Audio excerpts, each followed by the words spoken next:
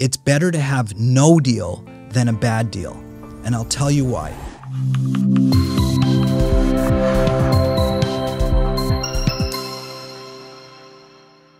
All right, so now you found a distributor who you like and trust, and you have to negotiate what I call a fair distribution deal. So I use the word fair because it's got to be reasonable to both parties. You as the producer, you have to feel like you're getting the correct deal, and the distributor, they also have to feel like they're getting the correct deal. So that is what I call fair. When both sides feel a little bit compromised, but they both feel comfortable in doing the deal. That's how you know it's what I call a fair deal. All right, so let's talk about some of the terms of a fair deal. Generally speaking, the reason that distribution and distributors have such a bad reputation is because they give really bad lopsided deals in their favor, and then they don't even honor those deals. So a lot of distributors are guilty of that. Most distributors start with a really, really lopsided deal that favors them more so than the producer, the filmmaker. So, and some of the things that you have to be aware of in a distribution deal are, and in no particular order. One is the length of the term. So a lot of distributors look for, say, 7 to 10 years to represent your film exclusively. I think that's way too long. I don't mind giving a 7-year term, but I would break it up into 2, 2, and 3, or 3, 2, and 2. So the first term is 3 years, then 2 years renewal, then another 2-year renewal. And you could give it as a 7-year term because we're going to talk about what we call performance thresholds in a second, which would terminate if they don't hit certain levels. All right, so giving 7 years is fine as long as you have outs after year 3, year 5, and then, it goes to year 7. So a performance threshold is something that basically you say to the distributor, sure, I'll give you 7 years, but if after year 3 you have not hit a certain amount of revenue, or you haven't returned to me, say in a producer report, what we call producer share, say $100,000 worth of producer share by the end of year 3, then I, the filmmaker, have the option to terminate that deal because you're not performing at the level that you said you were going to perform at. And the distributor might say, well, it was market conditions, it's this and this, that. And you say, I know. Well, that's why we put that condition in, is because if you don't deliver at that level, it's my option.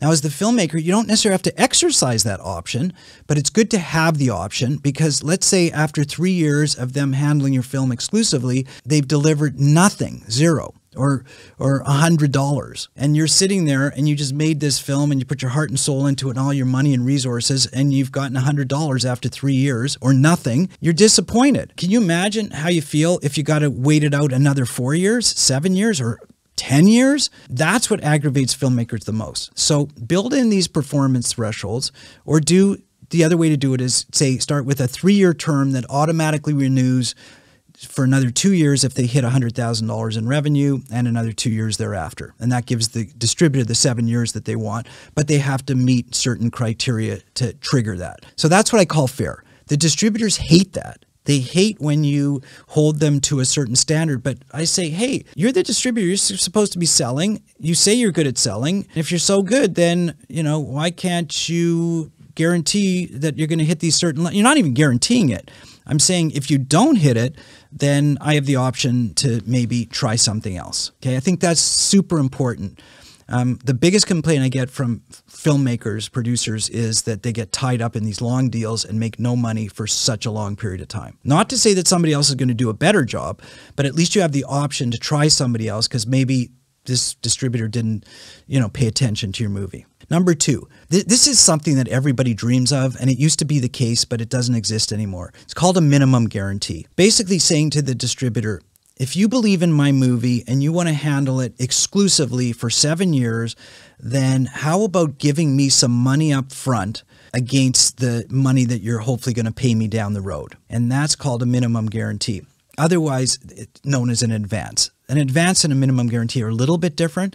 An advance is an advance against royalties that they would otherwise pay you. And if they give you an advance and they don't earn those royalties, then legally, the way the advance is set up is you owe it back to them. All they're doing is advancing it to you. But if you didn't earn it, your film didn't earn it, then technically you would have to pay it back to them. But advances now are treated the same as minimum guarantees, meaning no matter what they earn, at the very least, this is the lowest amount they're going to give you. This is the minimum guaranteed amount that they're going to give you. So I call it a minimum guarantee now. So you try to get as much as possible. Lately, and I mean lately in the last 3 to 4 years or 5 years, it's been very difficult to get minimum guarantees on low-budget indie films. And that's because distributors don't want to take a chance at not making that money back. If the film doesn't sell, then they will have committed, let's say, $50,000 to you in a minimum guarantee, and they're on the hook for it. And they say, why should they take the risk? And you say, because I'm the filmmaker, I took a risk with, say, $250,000 to make this low-budget indie film, and I'm only asking you to come in at $50,000. So this is a real contentious conversation. And I think that as a filmmaker, you have to ask for a minimum guarantee, and hopefully your distributor will believe enough in your film to say, we think we can do it. Now, here's the ironic part of this whole minimum guarantee conversation. The reason you're going to go with a distributor is because they generally tell you, we're the best. We know exactly what we're doing. We've sold 500 movies like this in the past over the last 20 years. We go to every market. We know exactly what we're doing, and we're going to do it so well. And that's why you should give us your film exclusively for 10 years. And you say, that's great. I want to deal with the best. I'm so glad that you're the best because that's who I want to be representing my film. And then you say, so if you're the best, what do you think the film will generate in the next 10 years, let's say? They said, we think we could generate $500,000 in revenue. And you say, I mean, you're the best. You have a ton of experience. So how conservative is that estimate? They say, you know, it's pretty conservative. We would love to do $1 million, but we think $500,000 is realistic. So then you say, okay, I got an idea. You think you're going to generate $500,000 in revenue. All right. You're going to say, let's take a 30% distribution fee plus costs. So it's $150,000 in fees plus say another $50,000 in costs. So you're going to return to me $300,000. That's going to be my share of the revenue. Let's just be even more conservative. Say $250,000 is going to be the producer's share of the $500,000, right? Because your costs are going to be outrageously high. So they say, yeah, that's very conservative. And you say, okay, here's my idea. If you're so confident, you guys have sold 500 films like this in the past, you've been in business for 20 years, you know exactly what you're doing, you go to every market, you're the best. How about giving me half of that up front as a minimum guarantee? Half of it, not all of it. Even though that's a conservative estimate and you believe you're going to sell that no problem with your eyes closed, and you might double that, give me half of your conservative estimate. Give me $125,000 up front, which is half of what you really believe you're going to generate for me. They're going to look at you like this. You're kidding me, right? Every distributor is going to say, are you out of your mind? Like, why would we do that? And you're going to say, the reason you would do it is because you just finished telling me that you're the best distribution company, that you know exactly what you're doing, that you believe in my movie, and that you can sell it at that level. I'm just using your words and I'm telling it back to you. They say, well, what if this happens? What if that happens? Say, well, why would I use you as a distributor if this and this and this? You either know what you're doing or you don't know what you're doing. Yes, the market can change. Yes, there's going to be ups and downs and blips and everything like that. But you guys are experts at what you do, and you're telling me that this is a conservative estimate. So this is the conversation that goes on. And at the end of the day, if you get $50,000 minimum guarantee based on the numbers that I just used, you're doing really, really well. All right. Chances are they're going to not want to give you a minimum guarantee, and they're going to say, thanks a lot, go find another distributor. So this is the most contentious part of any distribution deal. And I believe that a minimum guarantee is important for two reasons. One is it incentivizes the distributor to really pay attention to your movie, because now all of a sudden they have some financial risk, albeit a fraction of what you had. You just spent $250,000 on your movie. They're going to spend $50,000. So at least they have, it's what I call the pay attention amount. So they have $50,000 invested, and they need to pay attention if they want to get that money back, because they're going to be out in first position anyway. So it's not that big a deal to get that money back if they're doing what they're supposed to do, which is sell your film. And the second reason is that you, the filmmaker, this is a way of showing the distributor, showing you that they want to have a decent relationship with you, that they believe in you, and that they know what they're doing. They're confident that your film is saleable. All right. So I guess it's the same thing I just said in different words. But if the distributor is truly a good distributor and truly knows what to expect, then it's fair to get a minimum guarantee, albeit it's super, super difficult these days. Everybody is shying away from it. And that's because it's tough to generate the revenue for the movies, which is a whole other discussion. All right, so that's what a fair distribution, that's the minimum guarantee. Okay, so some of the other important terms are you got to watch the costs. They're going to want to deduct as many costs as possible.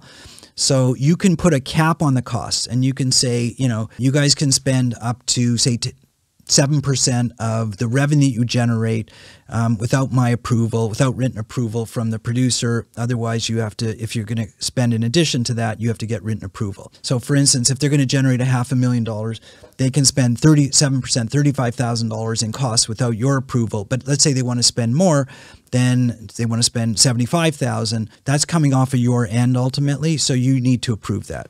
Another thing would be the exclusive, non-exclusive. No distributor is going to work non-exclusively. Everybody wants exclusive rights. All right. Then we talked about the term. All right. So the other thing is the fee. The distributors generally want to work at a 30% fee. Some will ask for 35%. Some may even ask for 40%. I mean, if they're giving you a minimum guarantee, they may ask for 50%. It's crazy. Obviously, it's in your bench interest for them to work on as little a fee as possible. That way more goes into your pocket.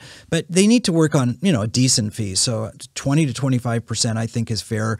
They generally want 30%. It's not outrageous to give 30%. That's sort of the norm in the industry. All right, so when you add this all together and you do the deal, and there's obviously other things like delivery and what I call the boilerplate clauses of a distribution deal. You're responsible for any of the liability stuff, so you have to get E&O insurance, and there's indemnifications and all this kind of stuff. So it is a good idea to have a lawyer. You don't necessarily have to hire a lawyer to negotiate these contracts because generally speaking, the distributor is going to give you their standard contract. You're not going to draft the contract as a filmmaker and give it to them. They're going to give you their standard contract. If you're comfortable, you can read it yourself and negotiate it, or you can get a lawyer or a consultant like me or somebody to read it over and say, hey, here's what I think is working, here's what isn't working. So another component that you have to deal with is the rights that you're granting. And generally, you're going to grant all rights, meaning all forms of transmission. So usually it's primarily streaming these days. It's digital rights, but it could also be television rights and, any other theatrical, if you think that's a thing, DVD, if you still want to try to attempt to release in DVD. But the distributor is generally going to take all the rights. Another big thing you have to think about is the territory that you're going to give them. So you can give them, say, if you're in the United States, it would be domestic. It might be the U.S. only. It might be U.S. and Canada. It might be all English-speaking territories. It might be the world. It might be Europe. So basically, you can break down the territories and give them, the distributor, what you think is the territory that they specialize in. You don't want to be giving a distributor worldwide rights if you realize that they only do business domestically in the United States and Canada.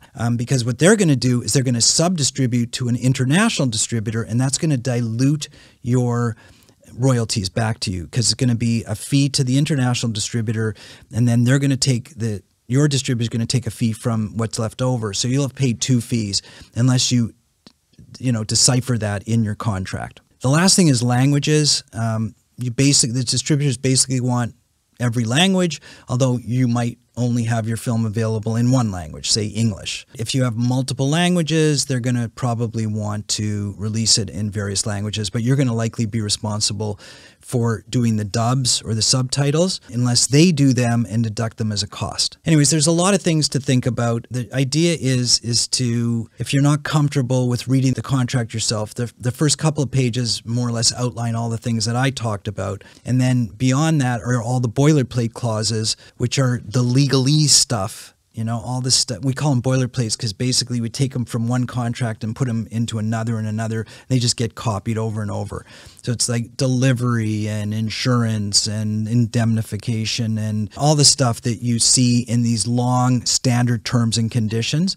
So you might get a deal that is a contract that's 2 or 3 pages.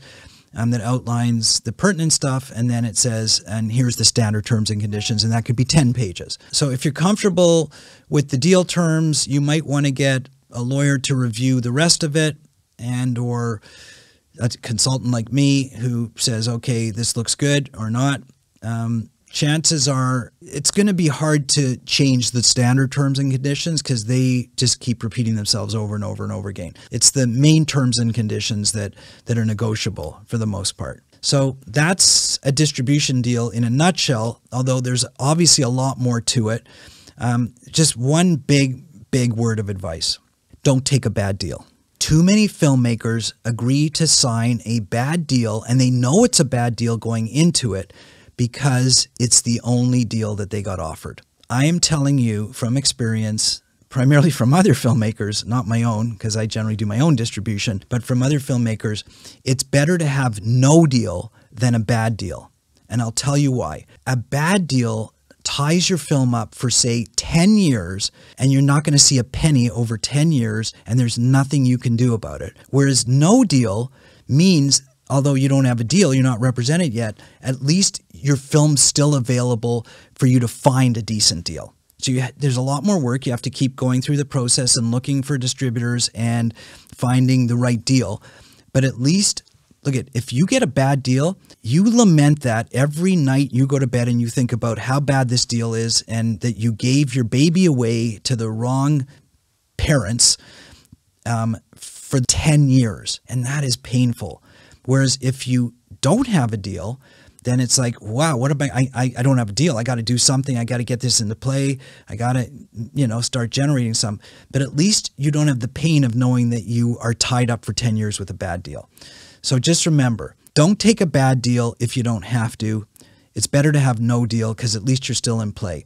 Now, if you try and try and try, over 3, 4, 5 years and you can't get any deal but a bad deal, then you got to make a decision. Do you want to take a bad deal? But at that point, I would say you should explore self-distribution over taking a bad distribution deal from a distributor. And I will talk about self-distribution in another video, but at least self-distribution puts you in the driver's seat to at least give yourself a chance that it's more viable potentially than having a bad distributor and a bad distribution deal.